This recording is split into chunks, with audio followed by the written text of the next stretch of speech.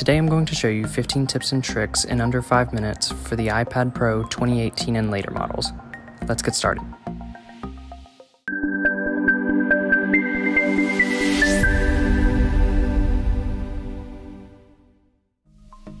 So the first trick I have for you is taking a screenshot with your Apple Pencil. To do this, all you have to do is swipe up diagonally from the bottom left corner. This next trick also has to do with the Apple Pencil. If you want to take a quick note and don't want to go through the trouble of completely unlocking your iPad and opening the Notes app, simply tap the iPad screen with the tip of your Apple Pencil and start taking notes from there. Though it may seem mundane to most of you, here are some basic gestures to use when navigating your iPad Pro. Swipe down from the top left 3/4 of the screen for Notification Center. Swipe down from the top right 1/4 for Control Center. If you're on the home screen, swipe down in the middle of the screen for Spotlight Search. Swipe up from the bottom slowly to open the dock. Swipe up, hold, and release for the App Switcher or App Manager. When in an app, swipe up completely to go to the home screen. A few more of my favorites include swiping between apps with 4 fingers in the center of the screen, or using the home bar at the bottom, swiping between pages with 1 finger, and closing an app with a 5-finger pinch.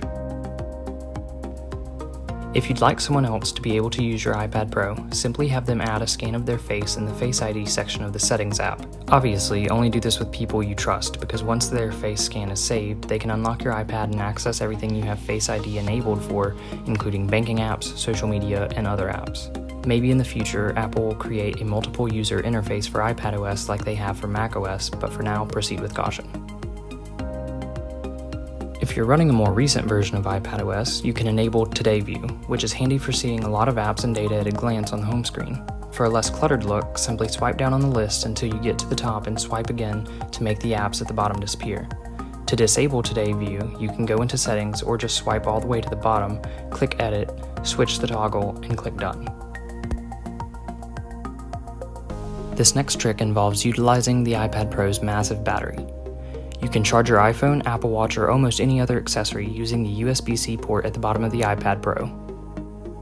Also related to charging, if you have a MacBook Air or MacBook Pro, you can actually use its charging brick to charge up your iPad even faster.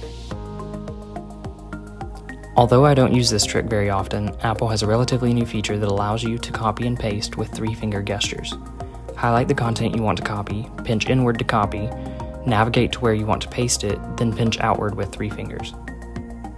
One trick that I do use pretty frequently, however, is unlocking my iPad by double tapping the spacebar. If your iPad is asleep but standing open, you can double tap the spacebar on the keyboard cover and it will wake up, scan your face, and unlock instantly.